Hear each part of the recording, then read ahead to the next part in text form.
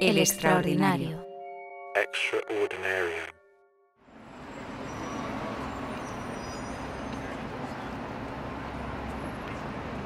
When I hear what we call music, it seems to me that someone is talking, and talking about his feelings or about his ideas of relationships. But when I hear traffic, the sound of traffic here on 6th Avenue, for instance, I don't have the feeling that anyone is talking. I have the feeling that sound is acting. That was John Cage, speaking to us from 1991. Cage was one of the most influential composers and thinkers of the 20th century. Although I doubt Ursula Blum would have appreciated New York's traffic the way he did, I'm pretty sure they would have hit it off if they'd known each other. Now let's listen to a fragment of 433, one of Cage's best-known pieces. It was composed to be played by any combination of instruments, and it sounds something like this.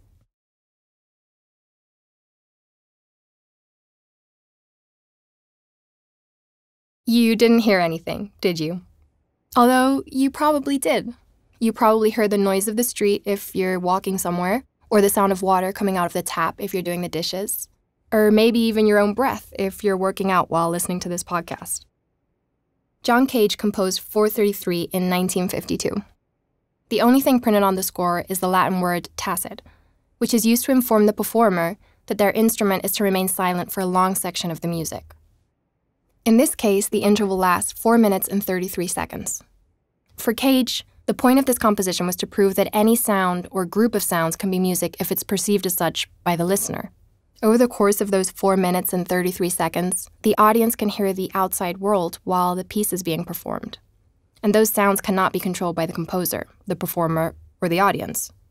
It also invites us to change the way we listen to the world around us, paying attention to the noises that we usually ignore as we go about our business. Chance, improvisation, and environment are the three pillars of John Cage's composition, which continues to influence many today. I traveled back to Geneva yesterday because I want to see and hear a composition by one of his followers. To help me do so, I reached out to Adrian Favre, who works at MAMCO, Switzerland's largest contemporary art museum. So we're standing outside the entrance to MAMCO, the museum where you work. Yes, that's right. And I got in touch with you because you were involved in staging the Tony Conrad exhibition. Can you tell me a little bit about him? Sure, yeah. Tony Conrad was an American filmmaker, he was a musician, he was also a music composer. And most important is that he was a pioneer of structural film and minimalist music. And this exhibition tries to retrace his career from well, actually, let's just go in. I will show you. Cool. Adrian doesn't look anything like the other museum staff I've met during this trip. Judging by the way he dresses and carries himself, I would have thought he was in a rock band about to go on stage.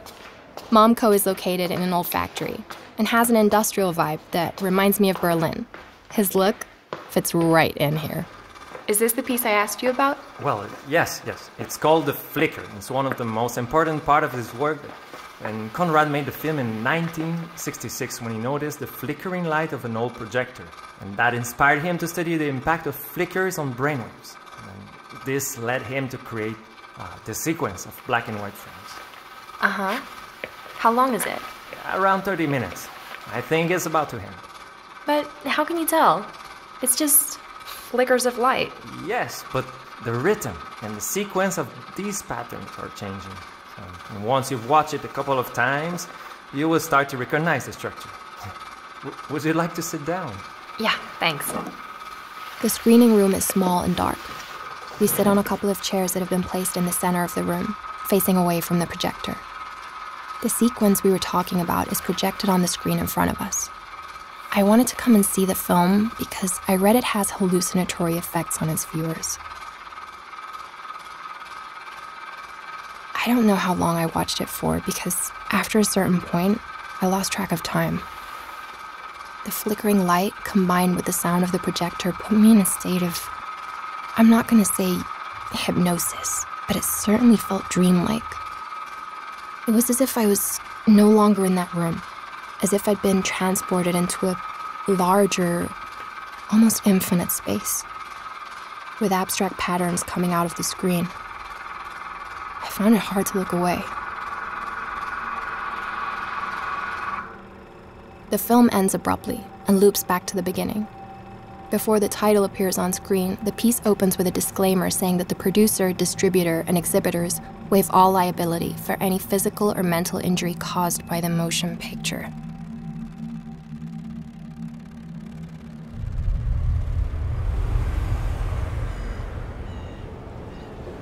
The other reason why I'm back in Geneva is because I'm meeting Diane Smith.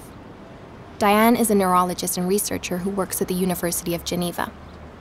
We arranged to walk along the lake up to the Jet d'eau, a huge fountain that propels water 140 meters into the air.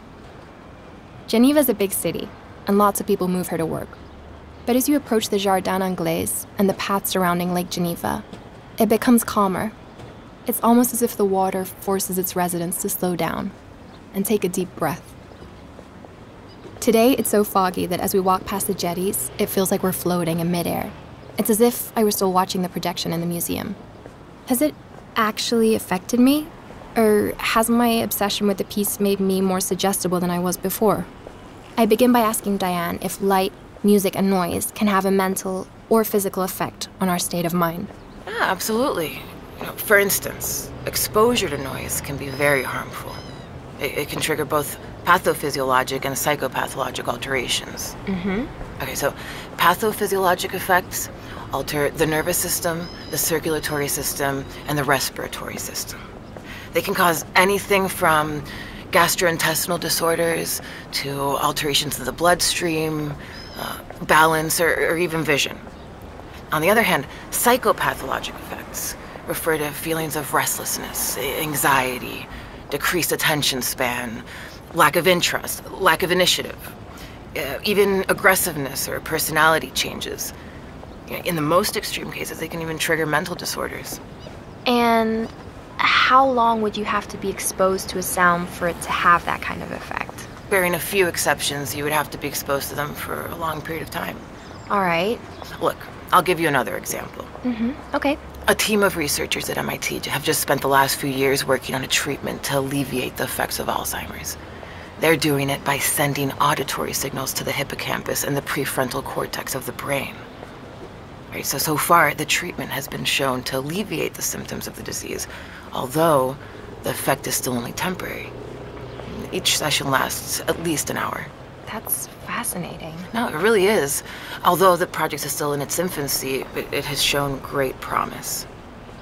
Does that mean that sound has the same effect on everyone? No, not at all. For starters. So it depends on the context and the location. Sound is all about vibration. Look, see, hearing these seagulls, for example, hearing them in person isn't the same as hearing them from your recording, right? Makes sense. Well, and then on top of that, the same sound doesn't necessarily have the same effect on different people, regardless of them experiencing it in identical or very similar conditions. Going back to the research team at MIT, they've also found that the treatment they're developing has absolutely no effect on certain people.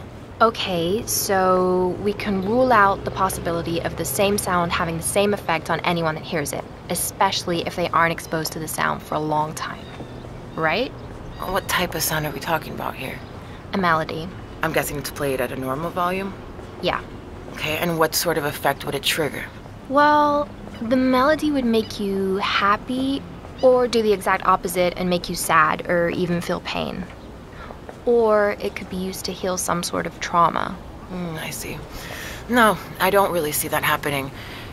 Some types of music are used in psychological therapy, but in those cases, the music itself isn't what causes the effect. It's just one part of the therapy. And then there's the other thing I was saying. What works for one person doesn't always work for another. I get it. In any case, the melody would need to have very specific frequencies. I wouldn't say it's impossible, but it is highly unlikely. Any thoughts? I liked what she said at the end. Highly unlikely. But not impossible. You always have to have the last word, don't you? It's what she said. Yeah, okay. You were right, okay? Maybe I have gotten a little carried away with the story. That's why I reached out to the neurologist. I wanted to find out if the effects of all this chanting could be backed up by science. How do you feel about it now? Well, you heard Diane. It's not impossible, but it is highly improbable. Anyway, that's not the point. I'm here to research Ursula Blum's story. Okay, so what's your next move? I'm planning on going to Lausanne next to see the other photo exhibition Christina mentioned. Amanda has the day off tomorrow, so she's going to tag along.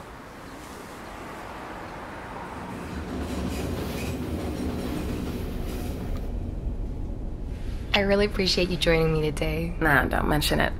I love Lausanne, and plus the weather is gorgeous this morning. I can't think of a better way to spend my day. Yeah, but I'm going to be going on and on about my podcast all day. You do know what you're getting yourself into, right? I'm afraid I am, yeah. I know. I feel like I need to bounce ideas off with someone. I have all these loose ends, but none of them really make sense. Okay, what do you think is missing?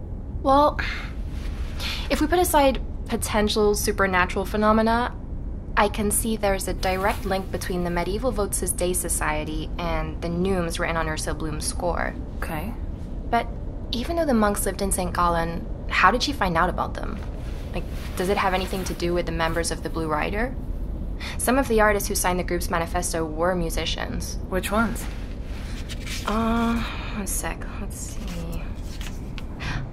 The manifesto included artworks by Schoenberg, Webern, Scriabin... Oh my god, Scriabin. What about Scriabin? Alright, so those musicians, all those musicians you just mentioned, were, let's just say they were trailblazers, okay? So they started to experiment with atonality, and they composed very avant-garde music for their time. In fact, Schoenberg was John Cage's music teacher for a while. Whoa, really? Yeah, he was a major influence on him and other modern composers as were Byrne and Webern. But Scriabin is a horse of another color. How come? Well, he was a bit of a fruitcake, although the others weren't exactly the sanest bunch either. If I remember correctly, Schoenberg was terrified of the number 13. Amanda's right. The fear of the number 13 is known as triskaidekaphobia, and Schoenberg suffered it all his life. So much so that he died on Friday the 13th in a year that was a multiple of 13, brought about by the stress and anxiety of his phobia. I guess most musical geniuses have a couple of screw-slews, if you know what I mean. But anyway, there was more to Scriabin because he was also really into occultism. Oh. He often used a chord in his compositions that he called the mystic chord. This is what it sounds like. Although Scriabin didn't refer to it as the mystic chord, he called it the chord of pleroma, or the totality of divine powers. To give you an insight into what he was like, when Scriabin died, he was working on a composition called Mysterium, which he never completed.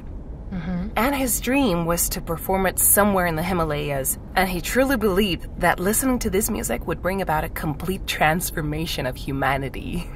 I guess we'll never know if it would have worked. I guess not. But nobody has refuted Scriabin's theory yet, so... We get to Lausanne before the museum opens and take the subway down to Ouchy, where we're greeted by a different view of Lake Geneva. There's not a cloud in the sky, and I can see the majestic mountains towering over the horizon. In this country, they're always part of the landscape, wherever you are. I wish they would sing to me, so I could hear them like Ursula did. Before we arrive, I take some time to read up on Scriabin on the train. Although Kandinsky included an article he wrote in the Blue Rider Manifesto, they didn't really know each other. However, they did have a couple of things in common.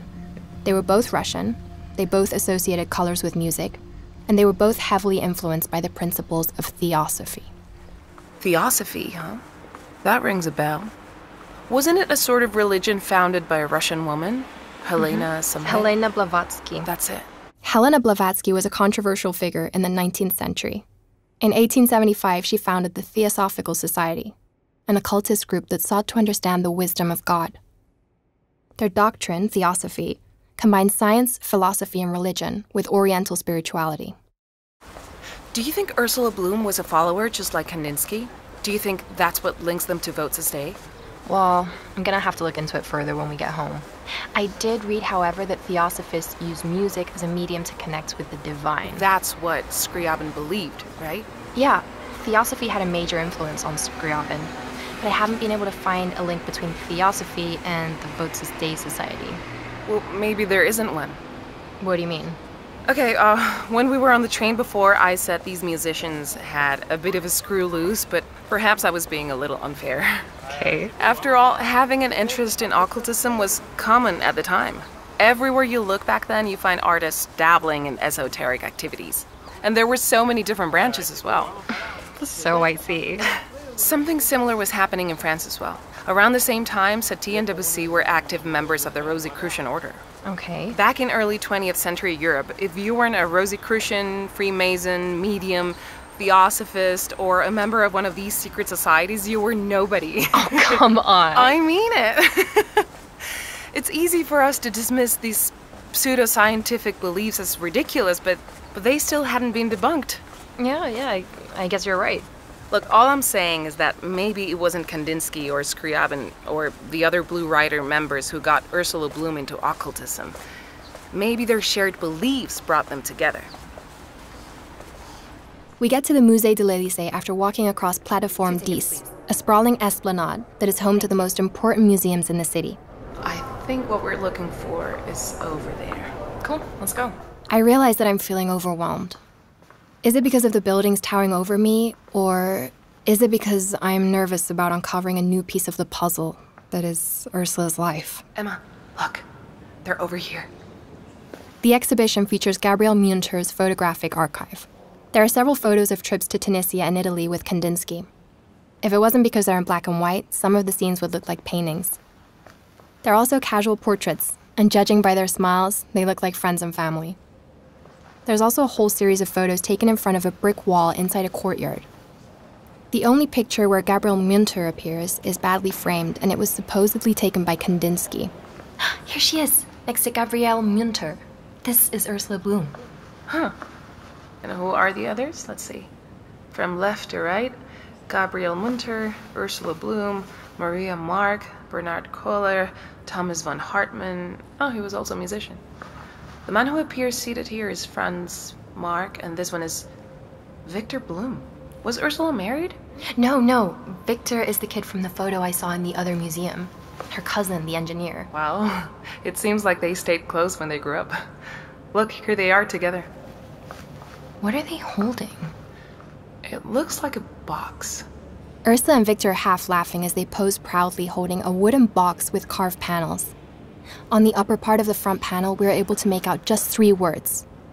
Dum vixi tacui mortua dulce cano. Wait, what? What did you just say? Oh, it's Latin. You can only read the first 3 words here, but I bet the others were carved into the... But wait, how do you know that phrase? Oh, why? Vixi tacui mortua and dulce cano are the names of the artworks Ursula Blum painted at the psychiatric hospital. What? I had no idea. You never mentioned it before. It means, while I lived, I remained silent. Now that I'm dead, I sing sweetly. But it's a phrase that appears sometimes carved into old musical instruments. I've seen it on a couple of clavichords and stuff like that. It refers to the wood, you know? As if the wood was uttering those words. The wood used to make the instruments. Yes. So, if they carved them into the box they're holding, it means it's an instrument. A music box? Mm-hmm. Yes. It's probably a music box.